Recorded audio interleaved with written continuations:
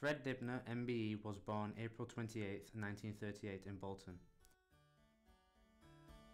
He lived his life first as a talented master steeplejack, then moved on to being a famous television personality, following documentaries made on his work with chimneys and his passion for steam. Fred lived in 121 Radcliffe Road for over 40 years, building sheds and workshops to house his projects.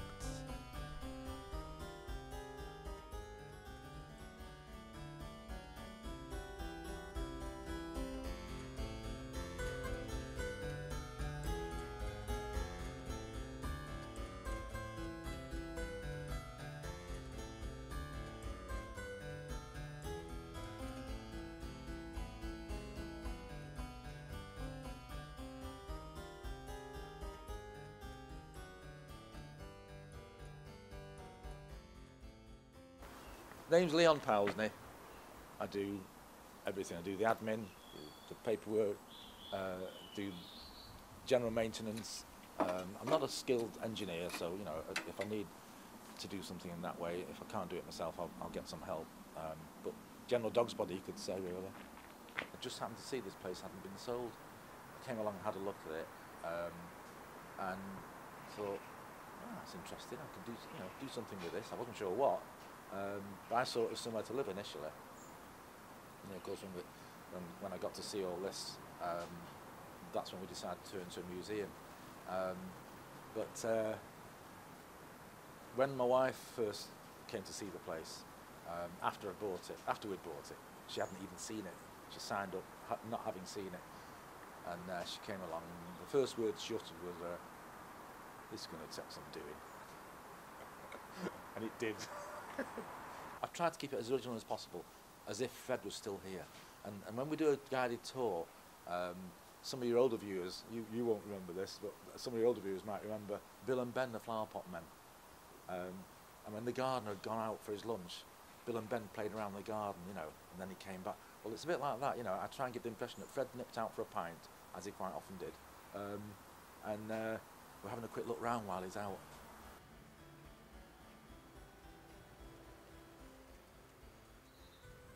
At the time it was on its side, with the struts in the air and the wheel there. So he erected it, but he couldn't dig the mine shaft because he was on his own.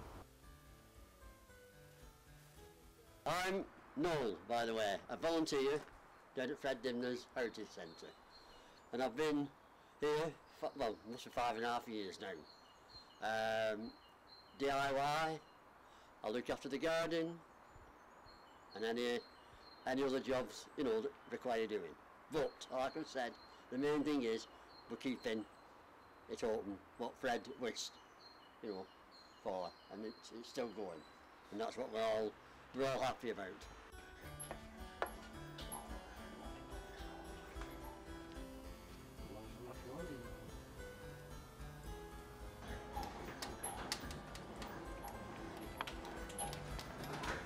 The atmosphere here is wonderful. Marvellous.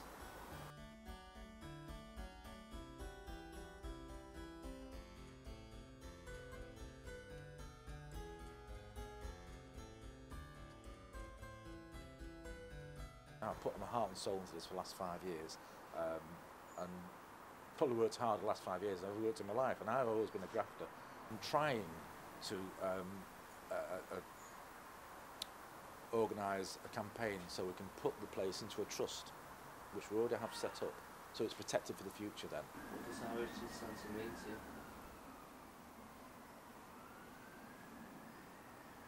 You might have to cut a bit.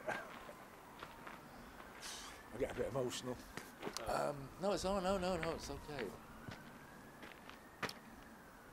I love it. I just love the place, you know, and I just want to see it survive, I suppose. It was his dream for the place to be a heritage centre. That's what he talked about for years, you know. But that's why he dug the mine shaft, basically, because he wanted it to be part of the heritage centre. So when people came along, they saw some movement here. So if nothing else, we've made Fred's dream come true in turning it into a heritage centre. And yeah, I just love the place.